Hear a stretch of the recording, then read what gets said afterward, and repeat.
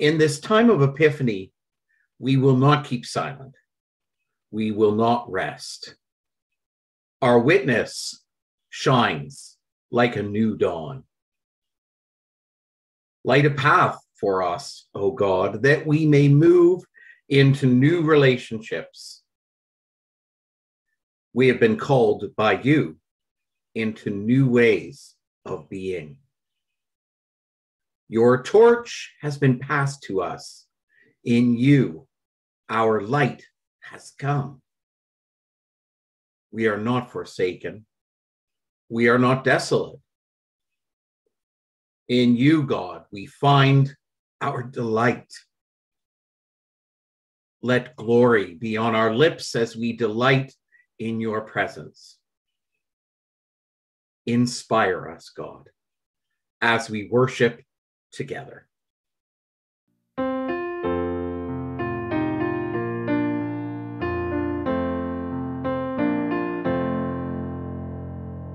I am dwelling on the mountain where the golden sunlight gleams, o'er a land whose wondrous beauty far exceeds my fondest dreams, where the air is pure ethereal, laden with the breath of flowers. They are blooming by the fountain, 'neath the shelter of the bowers. Is not this the land of Beulah, blessed, blessed land of light, where the flowers bloom forever and the sun is always bright? Tell me not of heavy crosses, nor of burdens hard to bear, for I found this great salvation makes each burden light appear. And I love to follow Jesus while discounting every loss, worldly honors all forsaking for the glory of the cross. Is not this the land of Beulah, blessed, blessed land of light, where the flowers bloom forever and the sun is always bright? Welcome to online worship at Birchcliff Bluffs United Church. We're back in this format as we work along with our neighbors and our community to keep each other safe during this time. If you have needs that are not being met, please contact the church office and we will work to support you. We have a variety of ways that you can connect online, including a new possibility on Tuesday afternoons. Bring your crafts, bring a cup of tea or coffee or wine and share in online time together. If you would like more information about this, check your church buzz, weekly buzz, or contact the church office. This, of course, is in addition to other offerings, including the re-engagement of our popular after-church connection each Sunday at 11:30 a.m. on Zoom, where we discuss the service and the theme of the day. And I want you to remember that whoever you are, wherever you come from, however you identify, you're welcome here at Birchcliff Bluffs United Church.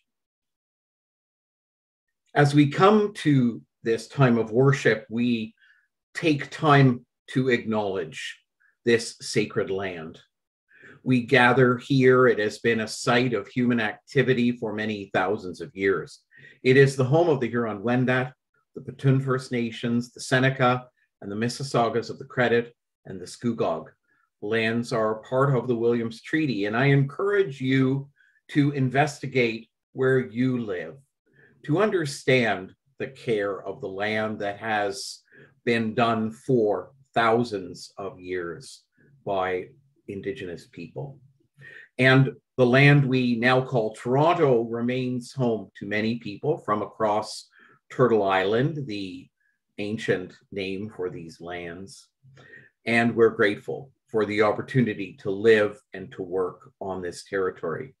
Part of the work that we need to do is the work of reconciliation, seeking to be mindful of broken covenants and the need to strive to make right with all our relations. May we remember through this candle that in bringing the light, Jesus turned water into wine, turned our tedium into festival, and showed us how to engage both our commitment and the excitement of celebrations. May we find strength in the journey and joy in the struggle through the grace God offers in the light of Jesus.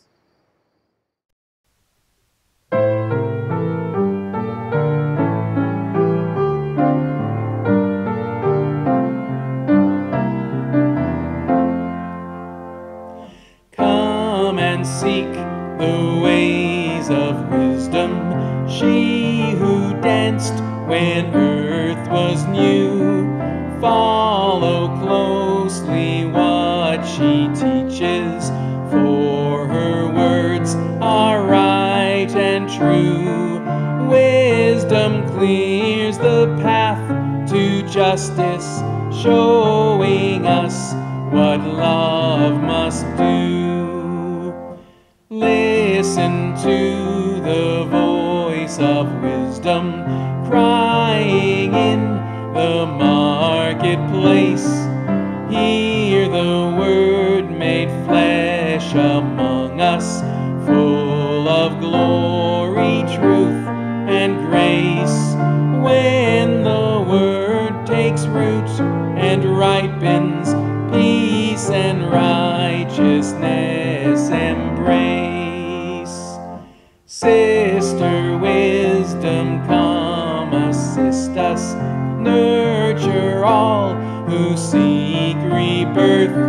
Spirit guide and close companion, bring to light our sacred worth. Free us to become your people, holy friends of God and earth.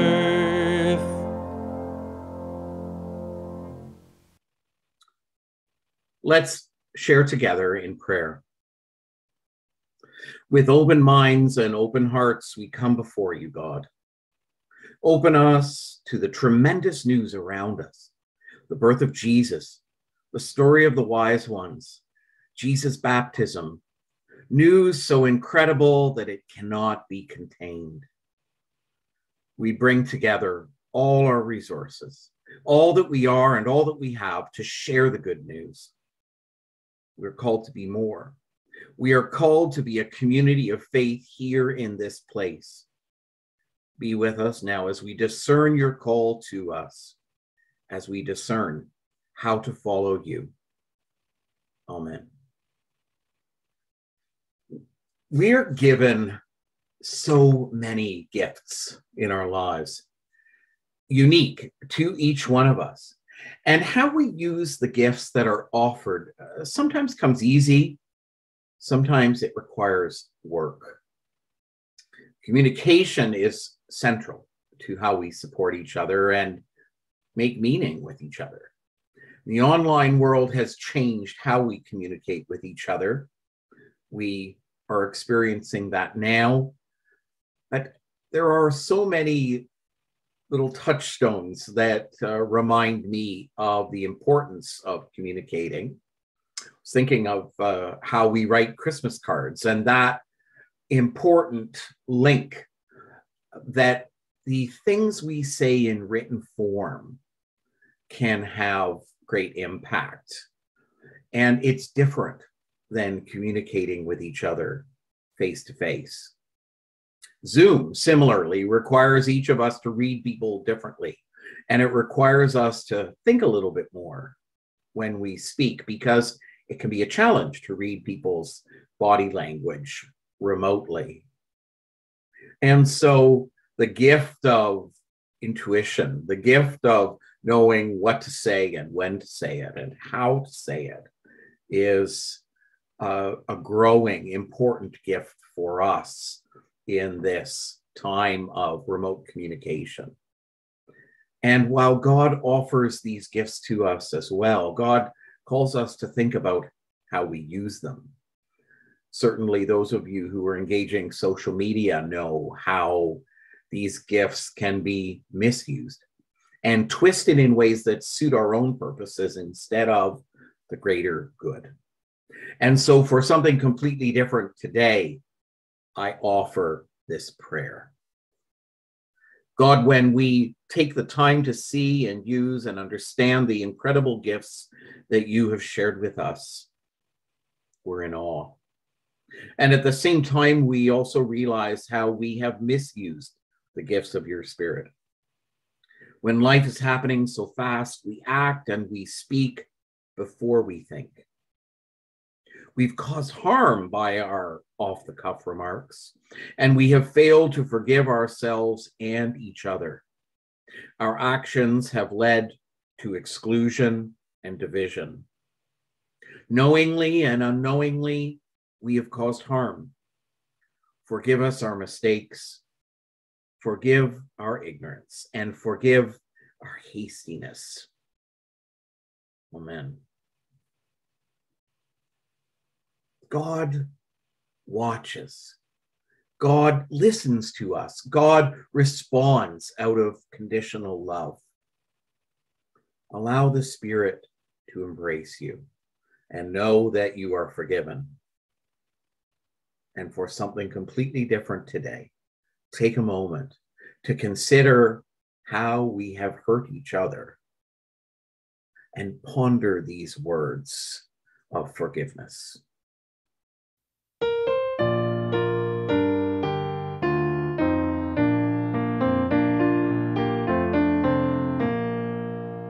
In Christ there is no east or west, in him no south or north, but one great family of love throughout the whole wide earth. In him shall true hearts everywhere their high communion find. His service is the golden cord, close binding humankind. Join hands then, people of the faith, whate'er your race may be. All children of the living God are surely kin to me. In Christ now meet both east and west, in him meet south and north. All Christ-like souls are one in him throughout the whole wide earth. Let us pray together as we listen to God's word. The scriptures proclaim to us the message of your light. Loving and ever-present God, shine your light on us, so that we may discover and live a path that follows you. Amen. Our first reading is from Paul's first letter to the people of Corinth about spiritual gifts. Now there are varieties of gifts, but the same Spirit. And there are varieties of services, but the same God. And there are varieties of activities, but it is the same God who activates all of them in everyone. To each is given the manifestation of the Spirit for the common good. To one is given through the Spirit the utterance of wisdom, and to another the utterance of knowledge, according to the same Spirit. To another, faith by the same Spirit. To another, gifts of healing by the one Spirit. To another, the working of miracles. To another, prophecy. To another, the discernment of spirits. To another, various kinds of tongues. To another, the interpretation of tongues.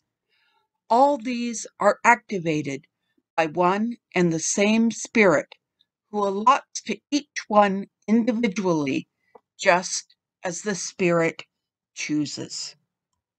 Our gospel reading shares a story from the beginning of Jesus' ministry as he begins to understand his role in sharing the good news.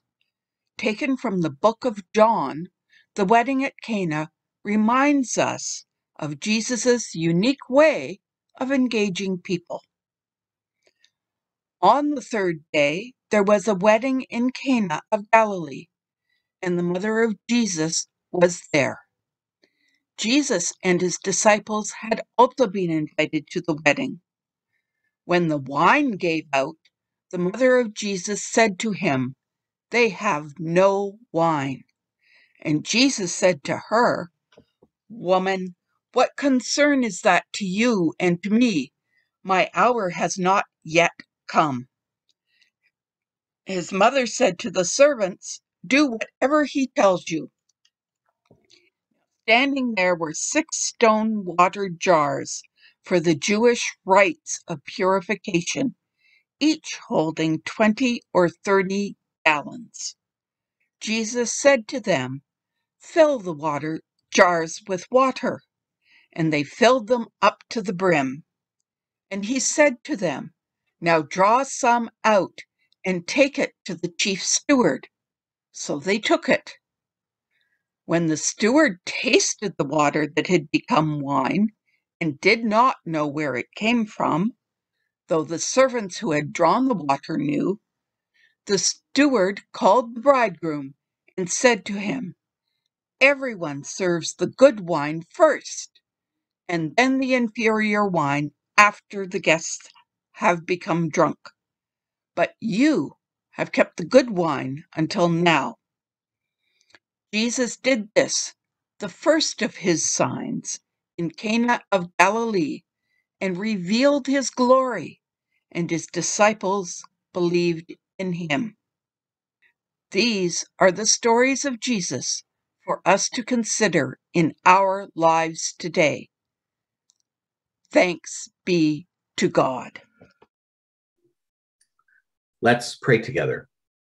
God, may the words of my mouth and the meditations of our heart cause us to be stirred by your Spirit. In the hearing of stories, may we respond in ways that help us to fulfill your gifts, the gifts of life that we are called to offer to each other. Amen.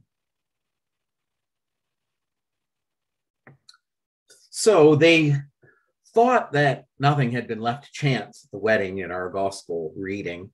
It's a very proper, arranged marriage, and the whole village of Cana is invited.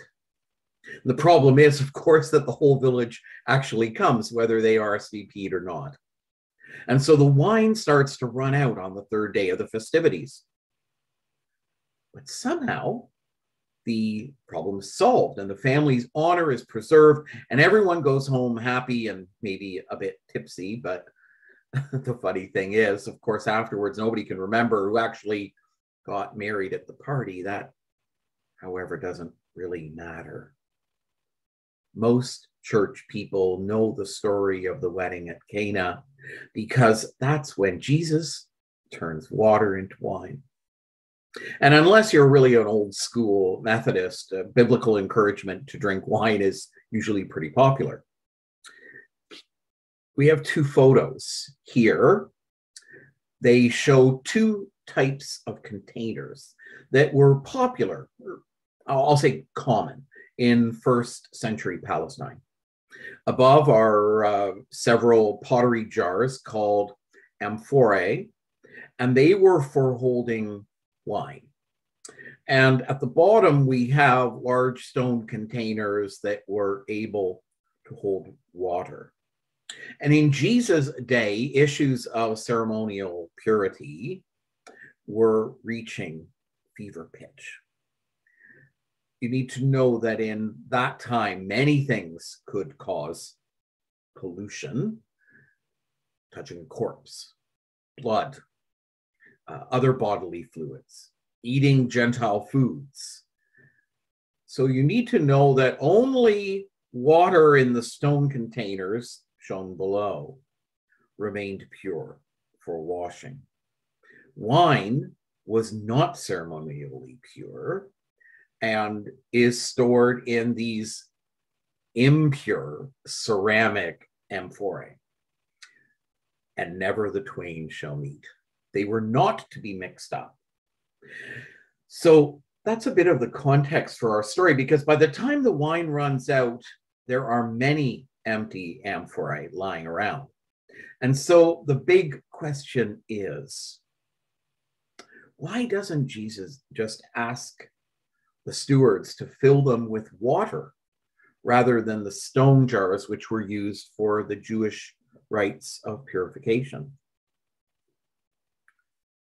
Jesus must have been aware that contaminating the water jars would have been a huge breach of Jewish law. And the author of the story stresses that the steward in charge does not know where the new batch of wine is coming from. Only Jesus and the others who are in the back room get to have a little chuckle over their secret. Something else must have been happening, or else it's just a hole in the story, something unexplained or unusual. So I asked the question, what's going on here? Well, I'm going to drink some water. It suggests to me that Jesus, as part of his entry onto the ministerial stage, is specifically and deliberately challenging the purity laws of the day and ushering in a new age of abundance. Think about how that might play out in our own church today. Let's say there was an announcement in the Buzz next week that for the entire months of May and June, church is canceled. Instead, everyone is to come on Sunday morning and plant a huge garden that's going to grow food for the Bluffs Food Bank. Well, of course, the fourth commandment's out the window, prohibiting work on the Sabbath, in favor of some heavy digging and tilling by us for the benefit of others. As we consider the role of this place, the work of Birchcliff Bluffs United Church, the physical building, and what it represents in our community, we might be shaking things up a little bit. How will these things be received? Now, I know that we all have the best intentions and things might sound good. We might want to do all of these things, but when it comes right down to actually doing it, we might grumble a little bit. Change is hard. But there's other things happening here as well in our story. Now, the story we hear today is from the book of John. And in the sequence of events in the book of John, this story comes immediately after what we heard last week, Jesus' baptism. That's last week's story. So when we pick this story up in John, the first three words of the reading are 3 days later. Perhaps nothing, but given how deliberate John is in writing, carefully chosen poetic wording where everything's intended to pack a Christological punch. If we don't think it means something, I think that might be another hole in our story. So, 3 days later, there are places in the Bible where we often hear about these 3 days later ideas. Think about them for yourself. I'll give you a few. Joseph in Egypt, sending his brother away 3 times, once each day. Peter's denial 3 times, and then the rooster crowing 3 times. Moses going up Mount Sinai, and then coming down 3 days later with the commandments. Even the death and resurrection of Jesus has a 3-day interval associated with it. Interestingly, or perhaps revealing in the context of this story, the time frame for purification rituals like those of contaminated water were also 3-day intervals. Perhaps the 3rd day is more symbolic than simply chronological. Maybe it's looking forward to Jesus' resurrection on the 3rd day, but we should also look back to the scriptures that the writer would have been familiar with. Remember, I put Moses in the mix a few seconds ago. This 3rd day idea is critical. It comes at a crucial juncture in Israel's history. It comes at the giving of the law in Exodus. And as the Hebrew people arrived at Mount Sinai in the desert, Yahweh tells Moses to consecrate the people by having them wash their clothes today and tomorrow, because on the 3rd day, Yahweh will come down upon Mount Sinai in the sight of the people. The 3 days is a motif that's used repeatedly. In fact, it happens 4 times through the Exodus narrative when you read it. John's gospel, as you can discover from a thorough read, shows through symbol and story what we read in Matthew and Luke more as plain language. Instead of Moses in the ancient stories, what we have here today is Yahweh's son come down in the sight of all the people to introduce a new age where God's humanity trumps the rigid application of law. Jesus is the new Moses, the new leader of the people. But wait, there's more. When you read this story, what are your thoughts about Mary and Jesus, about their relationship? And if you think that this is just there for the sake of good drama, remember, I've told you, John is quite intentional. Think again. A simple reading would leave us with another hole in the story. In a time where women are expected to take a back seat, to acquiesce to the power and authority of the patriarchy, the gospel writer turns this notion on its head. It counters typical period gender exclusion by placing Jesus' own mother at the center of this story. She's apparently the first to find out from the stewards that the wine's run out. Now, much has been written about this exchange between Jesus and his mother, but whenever I've researched this, never before had I read a rather obvious interpretation that several feminist theologians offer. Here, Jesus' mother understands him better than he understands himself. She doesn't argue with his objection that this isn't my time. She just tells the stewards to, whatever he tells you to do it. Well, Jesus does, and they do. So let's give a cheer for Mary, because really she's a take charge mom here, isn't she?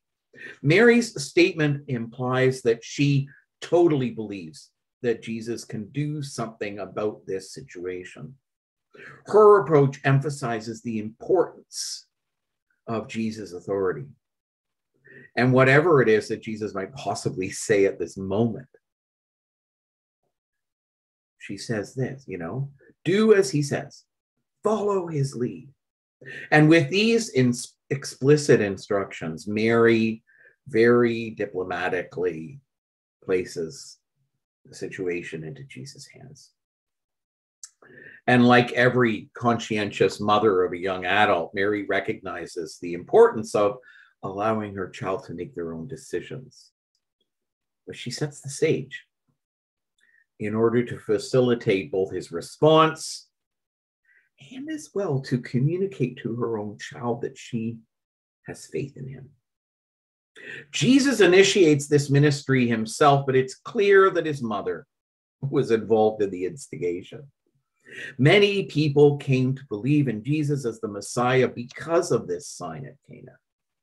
And Mary can be credited unilaterally with making the preparations for this sign to occur.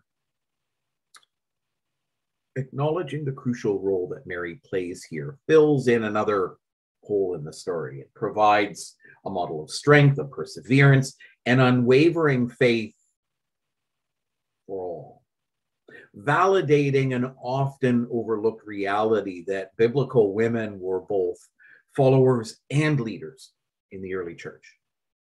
Mary becomes the first woman in a series of people in the gospel narrative who intuit spiritual truth better than their male counterparts.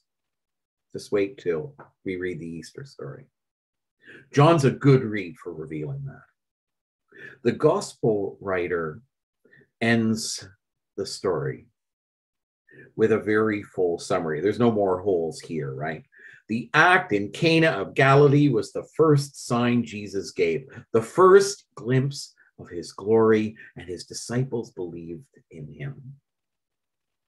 I like the word signs. John never calls unusual events miracles. They're signs. In today's lexicon, a sign still means something, something that can be interpreted in a number of ways.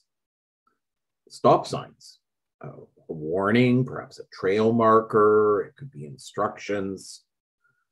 And I wonder if that understanding gives us another way to consider miracles. Is it possible to see these types of signs and miss what they signify?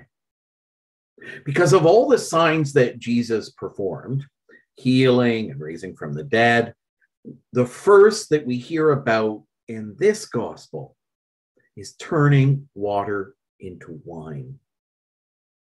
Why is that? Maybe we still have actually one last hole that needs to be explored. There is, of course, a part of our own sensibilities that struggle with this story, with it being a miracle. In our 21st century world, it would be easy for us to simply set aside this ancient myth. And I look at this picture, this photo taken by Daphne Hunt along the bluffs, the miracle of color in a drab winter. I am often amazed by people's photography, the miracles that are recorded. Up to this point in our story, we've focused on the sign of this story as the start of Jesus' ministry. Yes, water becoming wine, but if this is our only focus, have we filled in all the holes in the story? There's something that we have not discussed about the water jugs that were sitting there. It's something pretty basic about them that Jesus recognized when he saw them. The whole story is about this. At the beginning of the story, the jugs are empty. They were not full of water, simply waiting for Jesus to turn the water into something else. There's nothing in the jugs. They're dry and they're parched. And if we place ourselves in this story, where would we be? Have you ever thought of yourself as one of those water jugs? Have you ever been dry or parched? Have you needed to be filled with something? What if each one of us is an empty water jug? Maybe not always, but at some point in our life, when we faced a significant obstacle, a relationship breakup, or the loss of a loved one, maybe being laid off from work, maybe a church financial crisis, maybe an overwhelmed or exhausted volunteer. Insert the crisis of your choice here. We spend our lives trying to fill our own jars with careers, with possessions, with stuff, but it's always our own plain old water. This story reveals that there's someone who can fill those empty jars with something way more than water, something tremendous, something rich. And the reading we heard from Corinthians today helps us to understand what this might look like. The wine analogy still applies. If each of us is an empty jar to be filled, each of us is ready to be filled with gifts, various expressions of God in action. And I like the words in this reading. Each person is given something that is activated by God. Each of us is part of something bigger than ourselves, something that God manifests in us for the common good. We hear much about the common good in these times. Our actions, the use of our gifts, is not just about ourselves, but the world around us. We control how we use our gifts, how they manifest in the world. And when we use them at their best, they can be so very good. As we think about this in the context of the gospel story, here the stewards with the empty jugs and Jesus responding. Jesus supplies these real expressions in a way that's better than even the best that had gone before. Not just water in our jugs, not even a decent $14 Cabernet Sauvignon from Pelee Island. Jesus supplies the very best. Maybe it's a special select late harvest Riesling or a stunning Niagara ice wine. That's you, whatever you are. Jesus supplies it with abundance. Do you find that surprising? Of course, you're not the only one. Everyone at Cana was astounded. What? You saved the best wine for the last? Nobody does that. Yes, Jesus does that. Yes, Jesus can fill us with the very best. No holes in Jesus' wine jugs. Jesus can fill emptiness with new life, miraculously creating us anew, filling us with the best provisions around. Those gifts that Paul references in Corinthians. Each of us is filled with the particular provision that we need to be the very best that we can be. What did Paul say to the Corinthians about the provisions, about these gifts? Maybe your wise counsel, maybe your simple trust, maybe your proclamation. These provisions are handed out one by one by the Spirit of God, who is Jesus' representative here with us. So that same Jesus is still at work today. Each of us infused with the Spirit, that same Spirit that descended at the baptism last week. Water into wine. Unbelief into belief. Empty into full. Death into life. Indifference into love. Jesus, the Word made flesh, that change agent that surprises us by recreating creation in a new way. So there's no more holes in this story. We are the new wine and we're abundantly full. And now is the time to drink that up. Amen.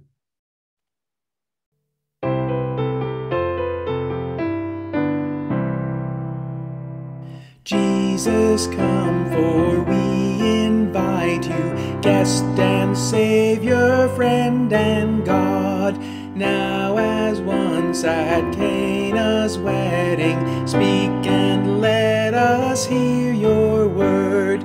Lead us through our need or doubting, hope be born and joy restored. Jesus, come transform our pleasures, guide us into paths unknown.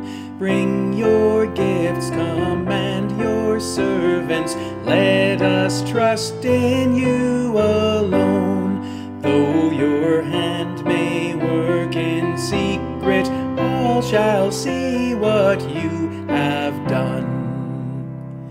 Jesus, come in new creation, heaven brought near by power divine. Give your unexpected glory, changing water into wine. Rouse the faith of your disciples, come our first and greatest sign. Jesus, come surprise our senses, make us willing to receive more than we can yet imagine, all the best you have to give. Let us find your hidden riches, taste your love, believe and live. As we consider the gifts of the Spirit, we take time to consider how we offer them back to the world. And there are many ways that we can offer our gifts to this faith community and to people in our lives.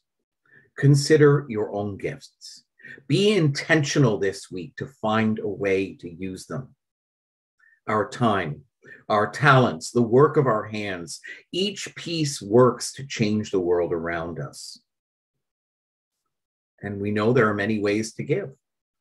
Please check out our website, www.bbuc.ca/donate, to learn how you can support the work of this place in this community today and into the future. Let's pray together. Wondrous God, who continues to share with us the gifts of the Spirit, help us to accept these gifts and use them in your world. Where wisdom is offered, enable us to hear it. Your wisdom is sometimes discerned through unexpected people in unexpected places.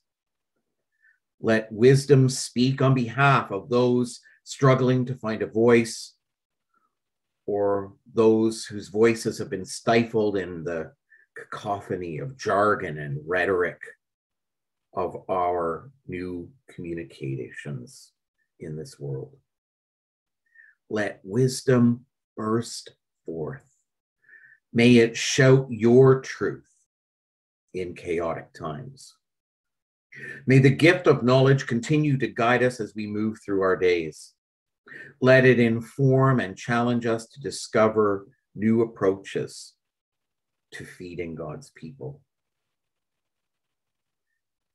May foodstuffs move from being hoarded by a few to being shared equally. May all people in our community be offered nourishment for their bodies and nourishment for their living, without regard for who they are or where they come from. Let knowledge be shared through advocacy. Help us to confront barriers that hurt and oppress. May everyone receive what they need, a living wage, enabling a sense of dignity and of pride. And while this coronavirus pandemic is still in our midst, we offer prayers for the gift of healing. May those trained in a host of specialties use their skills to heal where possible, to offer hope where needed, to offer peace freely, to offer comfort for the dying. We give thanks for those who work with people living on the street, offering supports for shelter, for medical supports, for safe needle exchange. May healing of the mind be as important as healing of the body. Thank you, God, that we continue to learn and to develop new ways to offer healing. We pray for the gift of prophecy, God. Listening to the prophets of old, we learn about you. We work to find ways to live their message in our time. We learn about your commitment to humanity. We learn of your unconditional love, freely offered to all. Through the prophetic words of Jesus, we hear about the kind of community that you call us to make together. Help us, God, to find our own prophetic voice. Empower us to speak out when we see injustice, when we witness oppression, in any place where inequality continues. Guide us, God, as we use our voice to share your story in our time and context. And we pray for those in our community and in our world who need to know your presence in their lives right now. And so we name them aloud or in silence.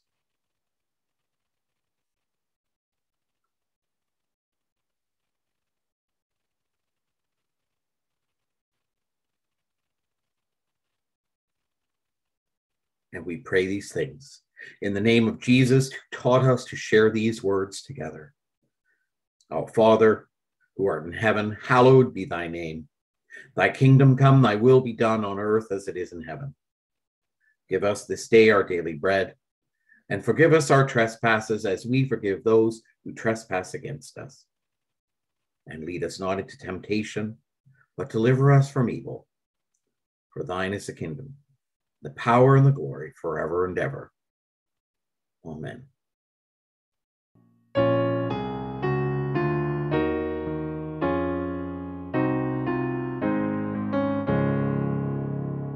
Love us into fullness, touch us with your grace. Jesus, in your mercy, draw us to your face. Love us into fullness, hold us in your care. Cheer us with your presence here and everywhere. Love us into fullness, and we will be strong. Jesus, walk beside us, fill our hearts with song. Love us into fullness, touch us with your grace. Jesus, in your mercy, draw us to your face. Each day, we are blessed by God's gifts. Enable us to use them wisely, sharing them with generous hearts. We are called to be light in our world. So let us share the light that never goes out. And may the gifts of the Creator, the light of the Redeemer, and the support of the Spirit be with you today and always. Amen.